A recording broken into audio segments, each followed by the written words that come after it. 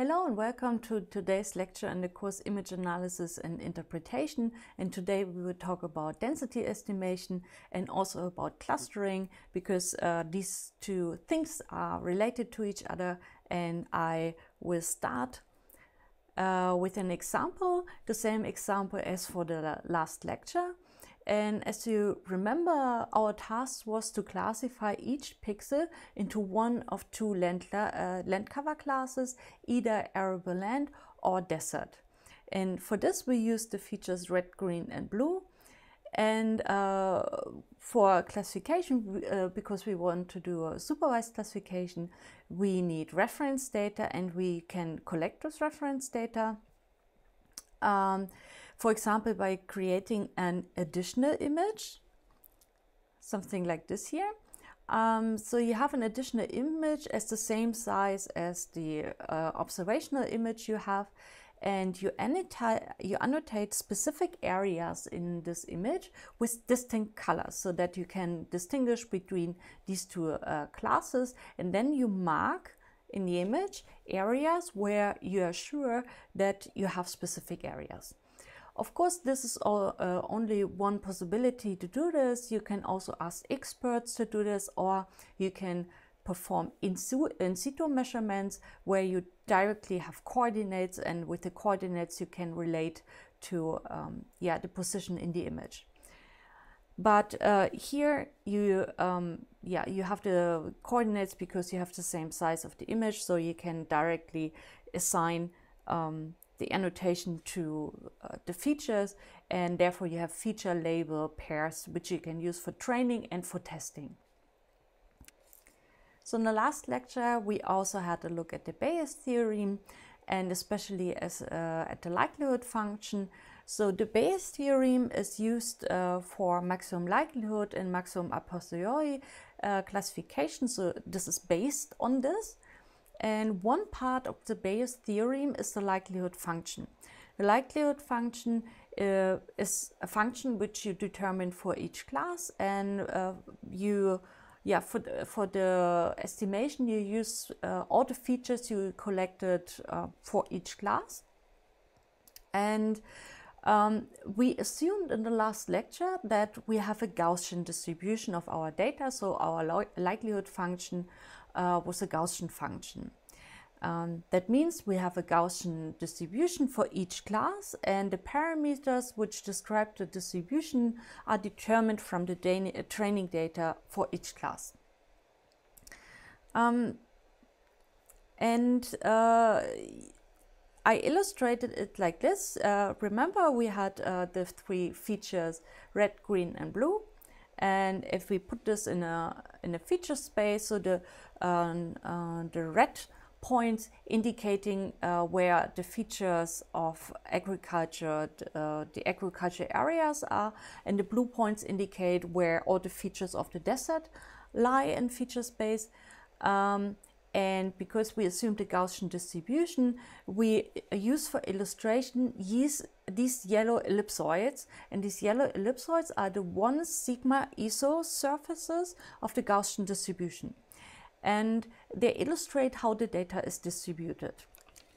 In the next slide, I want to show you how the covariance matrix, which describes Gaussian distribution, and an ellipse, which illustrates the Gaussian distribution, how they are related. And how they are related is summarized on the slide.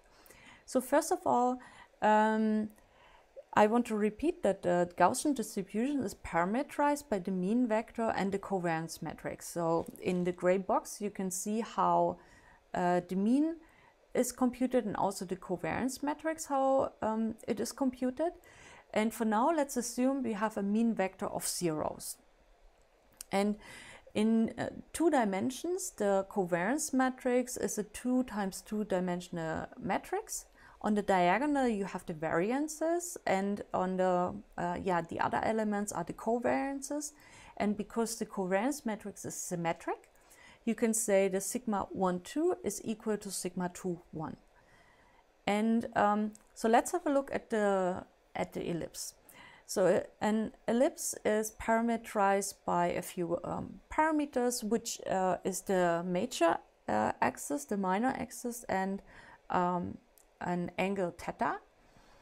And we denote the major axis as the square root of lambda 1 and the minor axis as square root of lambda 2.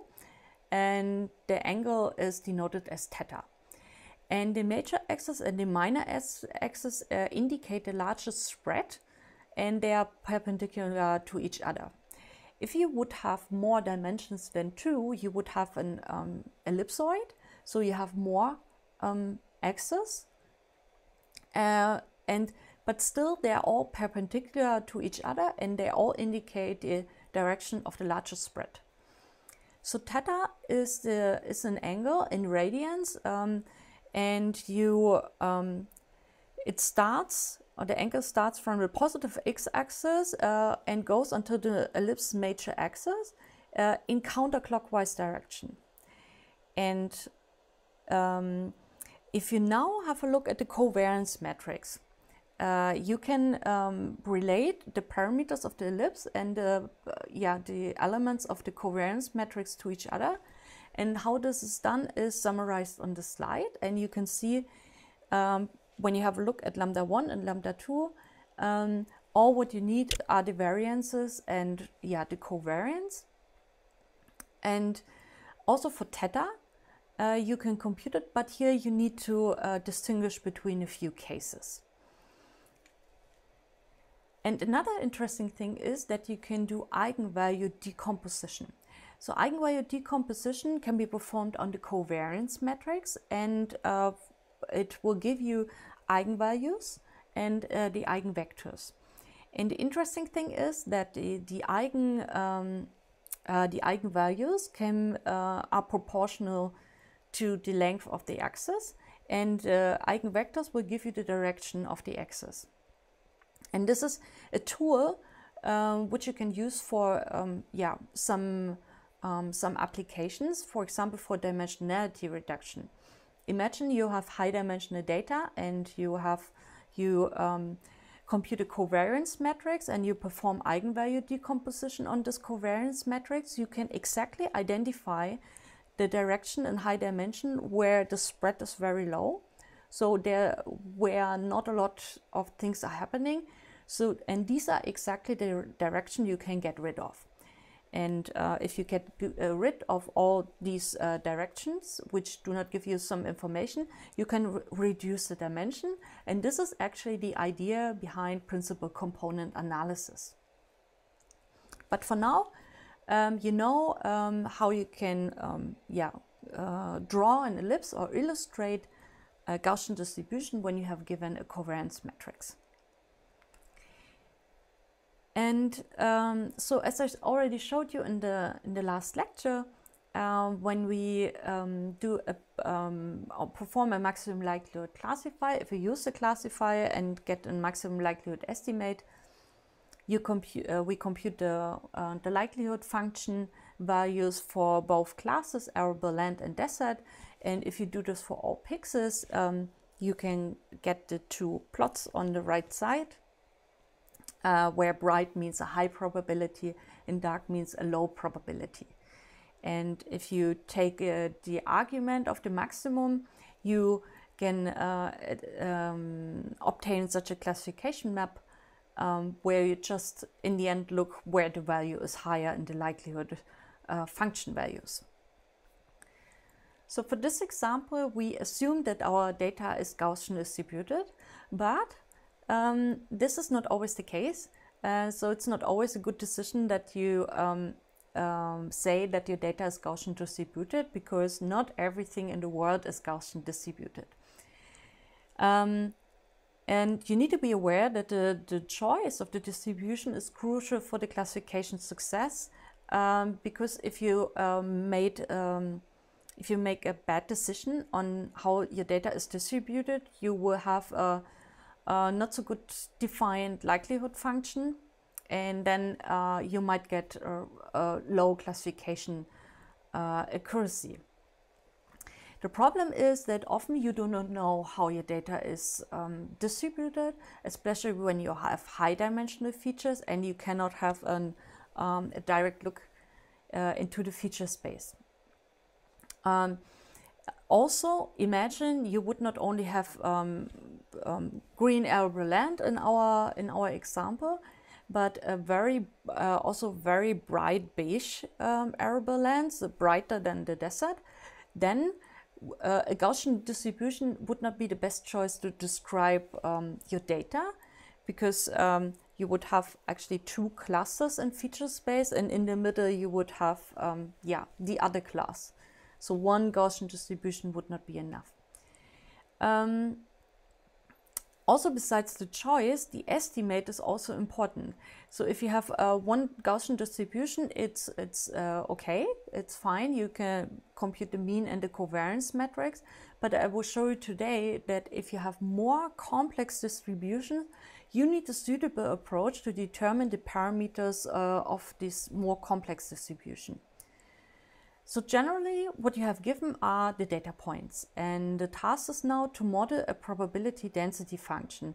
And this whole process is called density estimation. And generally, the problem is ill-posed. What does it mean? You have an infinite amount of density function from which the data could have been sampled. And here the keyword is sampled, because you never have all data, or nearly never have all data. You only have samples from it. So when you make an observation, you have these observations are just samples from a distribution which, for example, describes land cover classes as forest or water, or something like this.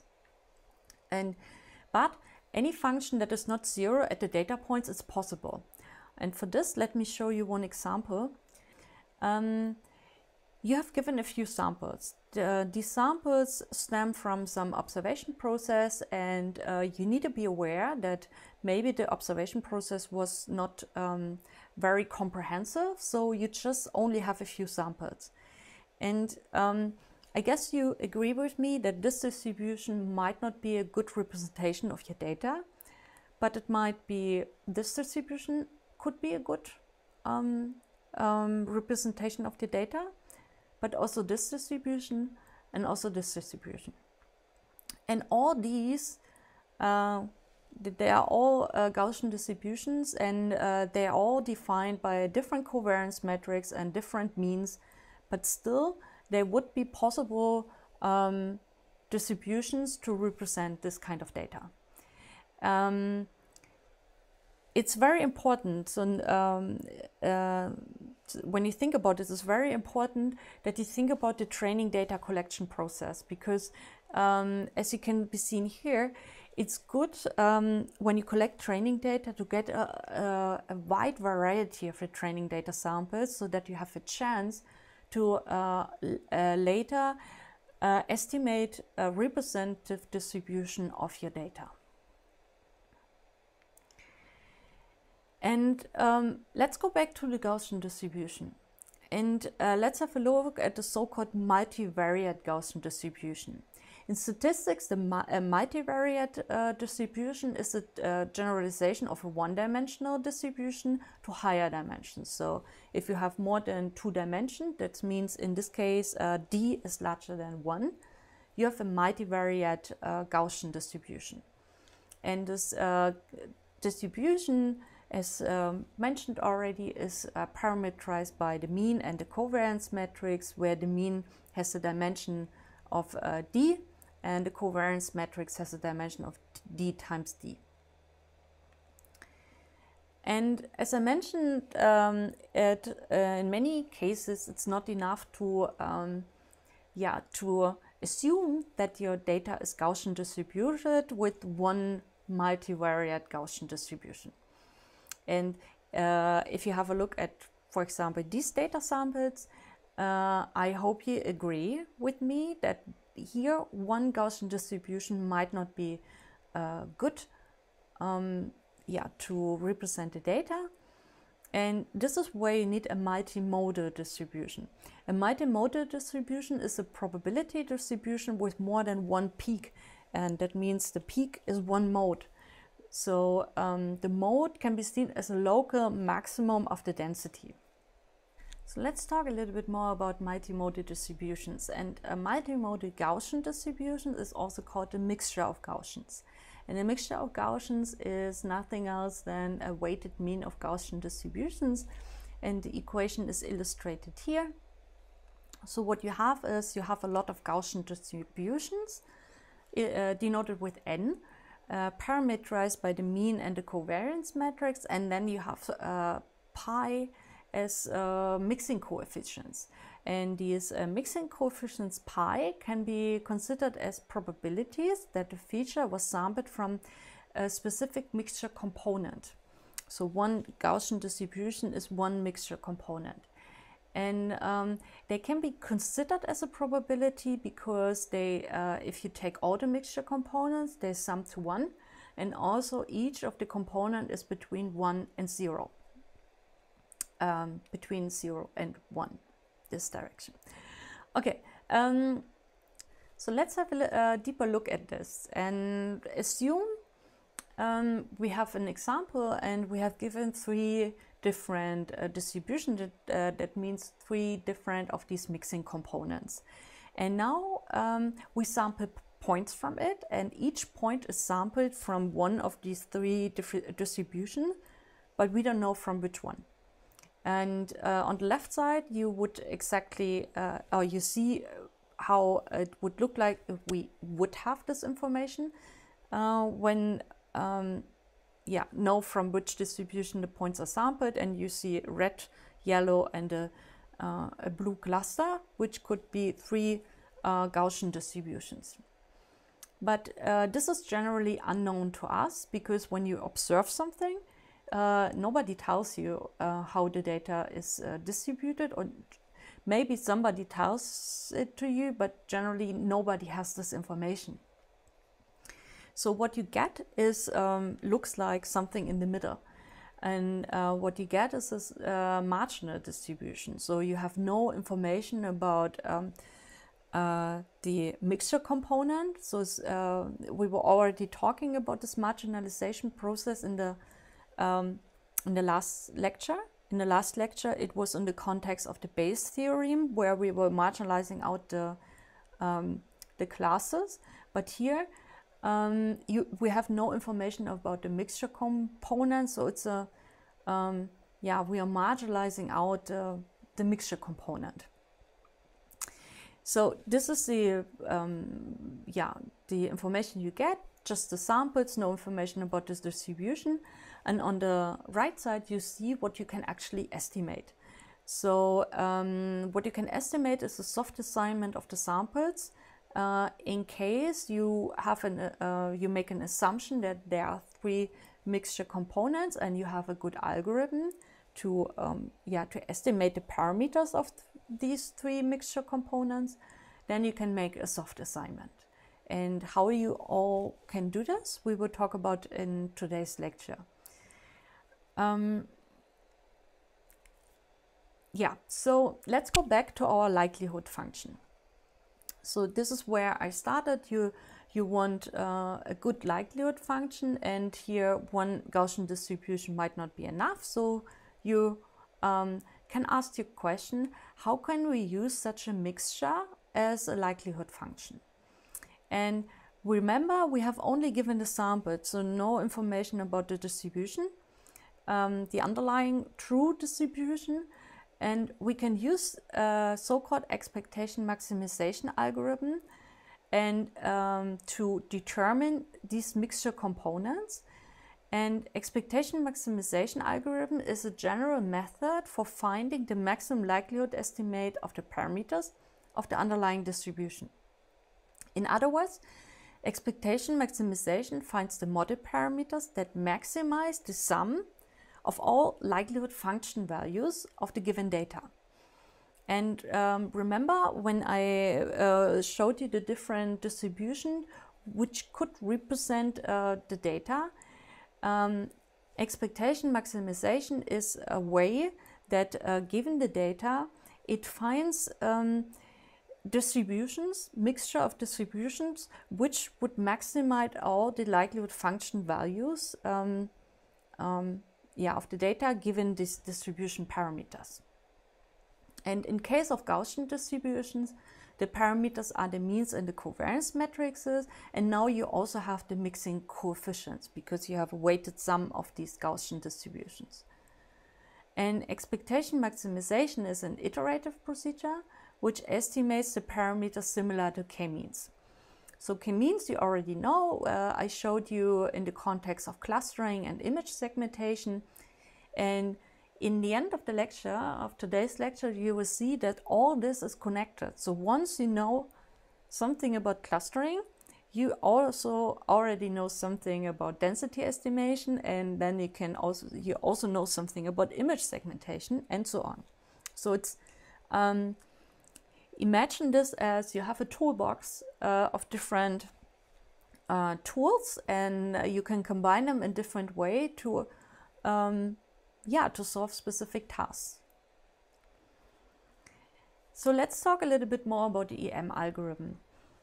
Before we start, we need to make some preliminary considerations, and we need to think about which distribution. I was talking about Gaussian distribution so far, but nobody tells you that you need to use a Gaussian distribution. There are also other distributions you could use. And how many mixing coefficients? So in the end, you need to know, or you need to decide on how many mixture components you want to have in your mixture of distributions. And the EM algorithm is performed independently for all classes. So if you assume 2 mixture components for class 1, you can assume more or less mixture components for the other classes. And for the next slide, we omit the class index k because we already have a few indices. Just keep in mind that what I explained in the next slide will be done for all classes independently. And so let's start. So EM algorithm is very similar to k-means cluster algorithm, and so we start again with an initialization, and because it's an iterative process, you need quite a good initialization, so be careful with it. And so for now, let's assume you take 2 mixture components. That means you choose 2 arbitrary centroids, 2 cluster means, and 2 covariance matrices. And if you do not know anything, you can assume, for example, equivariances. And this is illustrated with this blue and the red circle. And in the middle of the circle, this is the mean. And yeah, these circles are the ellipses illustrating exactly the covariance matrix as I showed you before. And the first step is the E step, the expectation step. And in the expectation step, you softly assign feature vectors to the mixture components.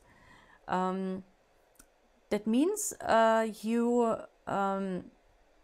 it's not that you assign one point only to one, cluster or one component.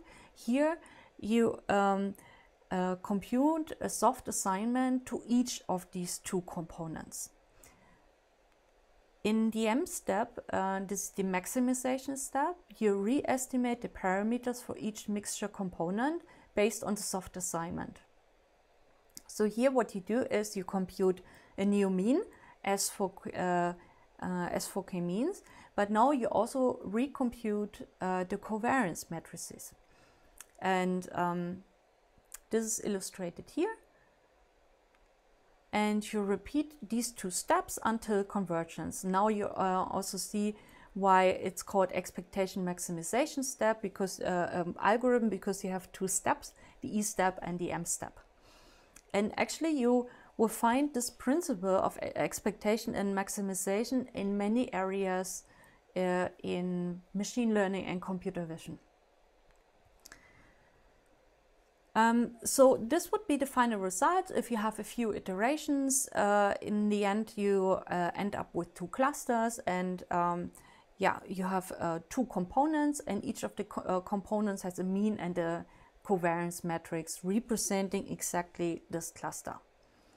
So to make it a little bit more formal, let's put the expectation maximization procedure into a few equations. And for this, we start with the E step. So in the E step, you softly assign the data points to the mixing components, and you can do it with the following equations. And what is in the equation is that you have n, which is the Gaussian distribution parameterized by the mean and the covariance matrix. And here you can plug in some other distribution if you like. And you also have pi, which are the mixing coefficients. And remember, the mixing coefficients are all in between 0 and 1, and they sum to 1. And if you have no good idea how to initialize them, you can assume all mixing components have the same value. And these soft assignments are denoted with A. And you do this for each data point, for each feature vector in the feature space.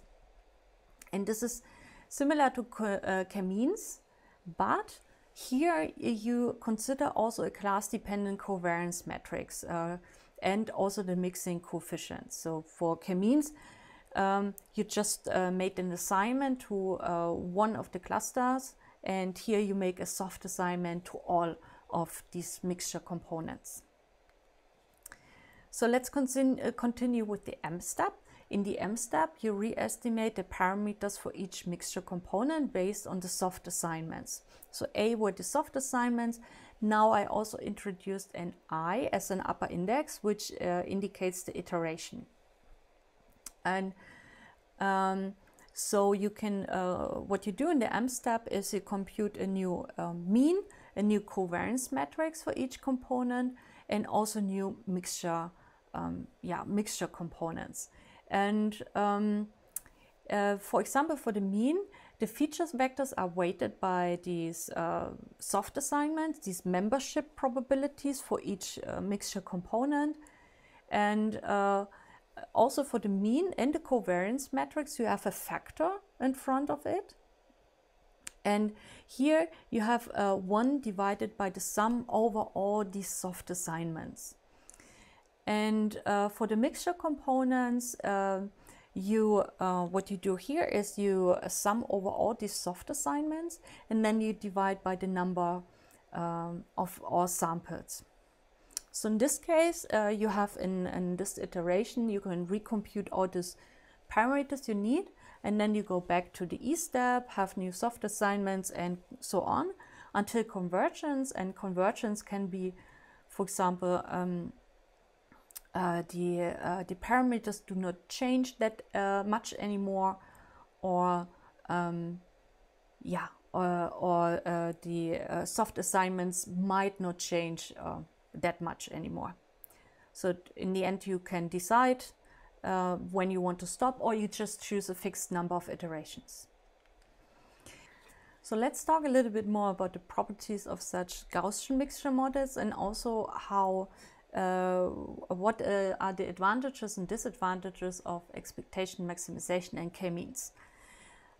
So first of all, it's such Gaussian mixture models are really good in representing complex distributed data. So if you have data samples and you have no idea how you can estimate a good density from it, it's generally a good idea to assume a Gaussian mixture model, as long as the number of Gaussians in the mixture is large enough. And speaking of the number, you need to choose a suitable number of mixture components, because if you do not choose enough, so if the number is too small, these Gaussian distribution might not capture the structure and the distribution of the data in a well enough. But if you choose too many of these mixture components, you might also model the data in it, and this is nothing you want. Then when you compare expectation maximization with k-means, you realize that with expectation maximization algorithm, you compute more parameters. That means it's more computationally expensive. and also it mostly converges slower than k-means algorithm. Both of these algorithms depend on initialization, but you can use k-means for initialization of EM algorithm. So how you can do this? First of all, you run k-means several times, and you will get slightly different results. And you can take from all these results the best results, for example, by choosing the result where the lowest sum of all, where you have the lowest sum of all distances to the means. And then you use this for the initialization by taking the means obtained from the k-means algorithm and use these means as the initialized means for EM algorithm. Then you take the clusters from k-means and compute the covariance matrices from it. For the mixture components, you can just assume the same value, or you derive it also from the clusters. And yeah, that's it. So you, if you do it like this, you take the fast k-means algorithm and to get a good initialization, so you have a very, you ensure a fast convergence of EM algorithm. And I want to talk a little bit more about this density estimation and how it can be performed. And as I mentioned in one of the last lectures, we have parametric methods and non-parametric methods. So parametric methods are when you estimate the density with a specific functional form in a limited amount of parameters, for example, a Gaussian distribution. And this is what I showed you on the last slide. So you assume you have a fixed number of parameters and that's it. For non-parametric methods, you estimate the density with only a few assumptions. So you do not assume you have a specific distributed data, a specific distribution. So you do also not have a fixed number of parameters. And it's good because you do not need to make any assumption, but the disadvantage is that you usually it usually grows with the number of the data points. So if you have a lot of data points, the non-parametric methods also have a lot of parameters. And an example for this is nearest neighbor. So when we performed nearest neighbor classification, in the training process, that our density was just the training samples. And I want to talk a little bit more about these non-parametric methods. And one of the simplest ways to compute the density is to have a look at the neighbors. And when you think about it, it makes sense because if you have a lot of neighbors, it's a very dense region, and if you do not have so many neighbors, it's a low density region. So the number of points which are there is an indicator for the density. And to put this into an equation, you can do it like this. So you want to compute the density, a value of one sample given all samples. So n is the index for the one sample, and this phi matrix is the matrix of all data samples. And then you have this NR is the number of samples in a region, and the region is the neighborhood. And this neighborhood can be defined by a hypersphere or a hypercube or something. It depends what you want to choose. Then you have the volume of the region, and n is the number of samples. And now you have two possibilities to actually compute the density. What you can do is you can fix NR. So that means you fix the number of samples in a region, and here the question is how large is the volume? So how large is this hypercube or this hypersphere to have a specific amount of points in it? The other way is when you fix the volume, and then the question is how many samples are in the volume. If you fix the number of points, you have nearest neighbor algorithm. And if you have, or one example is for this a nearest neighbor classifier. And if you fix the volume, it's called kernel density estimation. And I would talk about this kernel density estimation in some specific cases in the next slides. So let's start very easy with one-dimensional features. So we have one-dimensional feature vectors, and what we can do is we can divide the feature space into uniform bins where the bin size is delta, and then you estimate the density based on how many data is in the bins, and this is exactly a histogram. And the idea is behind it, the larger the number of feature vectors in a bin, the larger is the density function value. So, and this is, when you remember from the last lecture, I showed you this one-dimensional feature space where we have these two classes of arable land and desert. And when I plotted the histogram, that was exactly, it already looked like some kind of density. So what you need to define is the bin size. So this is called this is the hyperparameter you need to choose, and then the density in each bin can be computed that you take the number of feature vectors in the bin and you divide it by the overall sample numbers and the size of the bin.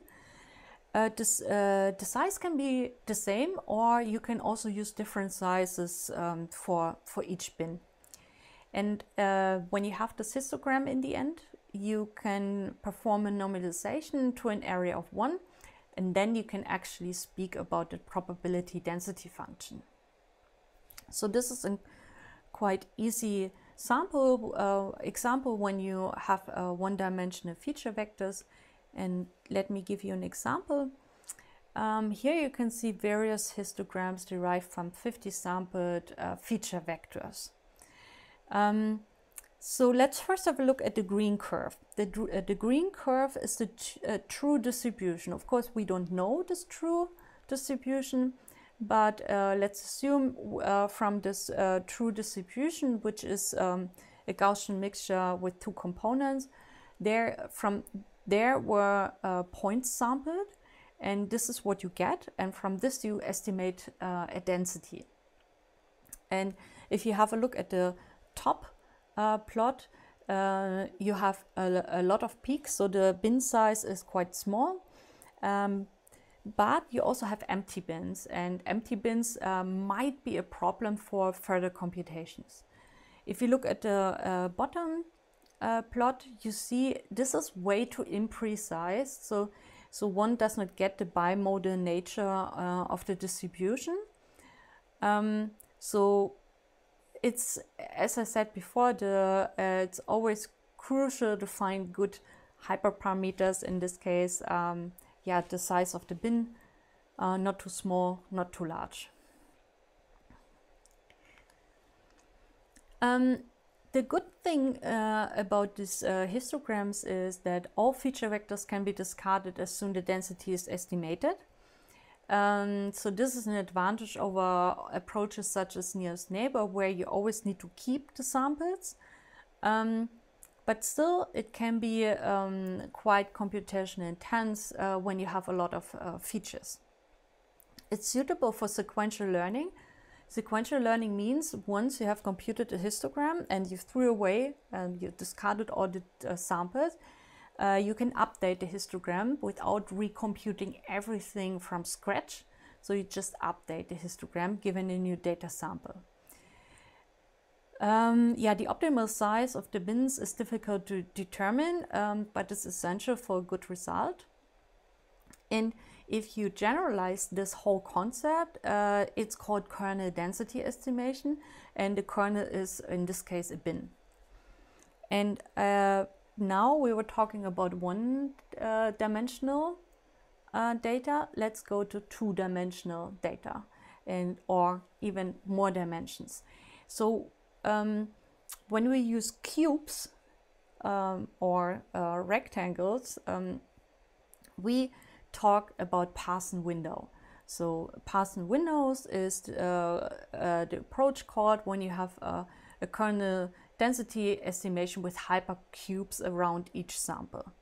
So in 1D it would be just an area, and in 2D it's a rectangle, and in 3D it's a hypercube.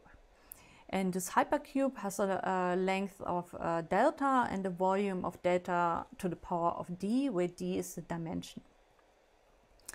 So this can be used for arbitrary dimensions. And so how do you perform now the density estimation? First of all, you take these cubes and you center these cubes on each feature vector, such that the feature vector phi n is exactly in the middle of the cube. And then you count the samples that fall into the cube. And if you perform it for this example, like here, I did it for 3 samples. So for one sample you have 2 points in the cube, and for another it's 6 samples, and for the other one is 14, and there's always 1 point in the middle, 1 feature vector. And because you center the cube on each feature vector, the used index of R is the same now as the index of n. So the index R is for the region, and the index n is for the sample, so it's the same. And the density can be computed by taking this region, or the number of samples which are in the region. Then you take all samples, the number of all samples, and delta square, because you have 2 dimensions, and this is the volume. You can generalize it to kernel density estimation. Kernel density estimation is the general umbrella term for when you use some kind of kernel and you perform a density estimation, as the name says. And so for now, I showed the whole density estimation process I showed you for cubes and bins, but you can formulate a very general kernel function. And a kernel function is a function which gives you a value, how similar neighboring samples as how similar these neighboring samples are to a considered sample. And for this, we can, of this example here, let's have a look at two samples, phi n and phi m. So the cube is centered around the phi n. You have a rectangle, and there's one neighboring sample, phi m. And if you can formulate this Parson window as such a kernel function, and the kernel function is then illustrated here. It has 2 cases. This equation says nothing else. It's 1 for each dimension d, if the distance between these 2 samples is less than half of the side length. So that means if you go in each direction, and because the phi n is centered in the middle, if the distance is larger than half of the side length, it's outside of this hypercube, this rectangle. So it's would not be in the neighborhood anymore, and then it would count as 0. If you do this for the complete number of samples in the hypercube, it would look like this. So you apply the kernel function, you compute it for all samples around it, for all other samples in the data set, with the given side length delta, and then you compute it. You sum it over all samples m.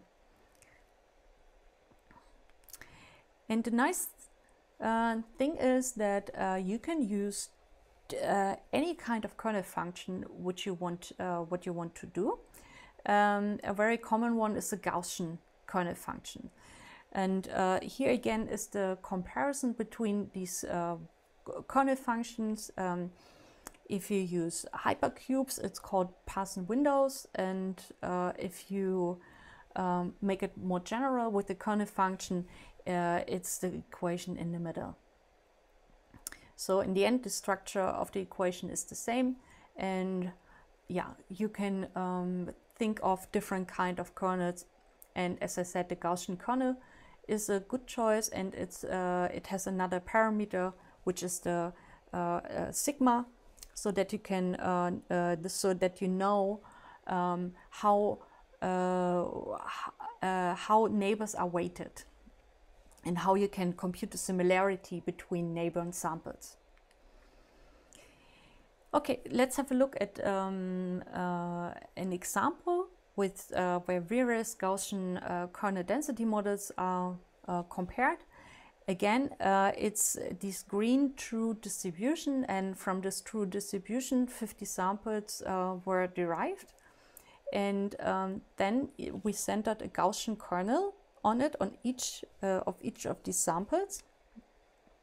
And in the top row, you can see that you have a very small sigma, so very thin Gaussian distribution, and you see a lot of peaks. And in the bottom is when you have a large sigma, so nearly all samples have a huge influence on the density estimation. And again, the bimodal structure of the distribution cannot be captured if the sigma is too large. So as I said, as always, think about which parameters you choose, and not too small, not too large.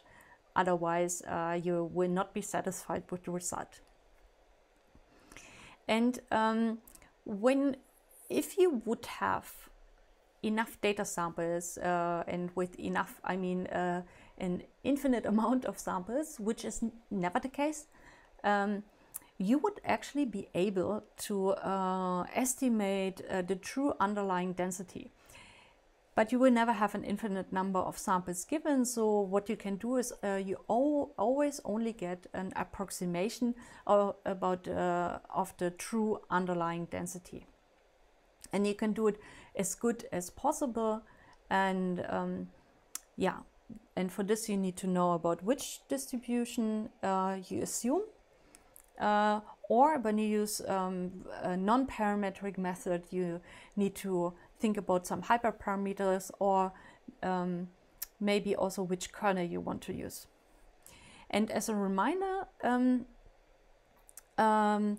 so nearest neighbor analysis can also be used directly for a posteriori estimation. And here I want to give you the bridge between what I told you in the last slides about how you can use, how you can perform density estimation. And this is the same procedure as you used, or what I told you in the first lecture or second lecture about the nearest neighbor classifier, and how you can perform an a posteriori estimation. So based, for example, if you want to assign a point to a class, you look at the training data around it and just count how often a specific class label occurs in the neighborhood, and from this you could derive a posterior probability. So you see, with the same techniques, you can perform a lot of different tasks. And this is exactly what I also want to show you here with this slide, or this is also my take-home message from which I want to give you for the whole course, that you have a lot of tools now which you can use for a huge variety of tasks you can solve with it. And as an example, so where do we need density estimation? It's not only that you can define a likelihood function for maximum likelihood classifier or maximum a posteriori estimation. You can also use it for clustering. So expectation maximization algorithm can be used for clustering, and clustering is nothing else than finding areas with a high density. And areas with a low density are good for decision boundaries or the area between two clusters. If you use clustering for image segmentation, you also have now the bridge from density estimation to image segmentation. And then for dimensionality reduction, I already told you within the first few slides what I told you when I told you about the covariance matrix and the ellipses. And this idea is used for principal component analysis. So you analyze where the directions of the largest spread are, and these are used as the axis of the lower dimensional feature space. In general, density estimation can be used for pattern recognition, and pattern recognition is a huge research area, very interesting. And pattern recognition is the automatic recognition of patterns and regularities in the data. That means if features cluster together, then there might be a pattern. So high density areas might be an indicator for patterns in the feature space. And you can estimate the densities for intensities, but you can also estimate densities for texture features or even more complex features, which can be derived, for example, from neural networks. But the idea is always the same. So you try to find high density areas for these features, and these areas are assigned as this pattern, or there's something which is shared by a lot of samples. So just to give you some strings and some relations between all these areas I was talking about in the last last few weeks. And with this I want to conclude. So density estimation is needed in many areas for analysis and interpretation. But be careful with high dimensions. I named it, not I named it, but it's named because of dimensionality. So be careful with the high dimensions. For pass and window, it's the number of bin increases exponentially. So as soon as if you go to higher dimensions and you want to compute the density with hypercubes, the number of hypercubes of the with the same side length grows exponentially. Then kernel functions behave different in high dimensions. This is what I told you about the melon. That if you compute something like distances in high dimensions, it behaves differently than in lower dimensional spaces. And the identification of the density, which describes the data, is facilitated by the choice of suitable features. And here you get the bridge to the feature extraction. So if you choose suitable features, it's much easier to estimate a good density. So if you already found features which cluster together in feature space, it's much easier to find this cluster and to compute the density.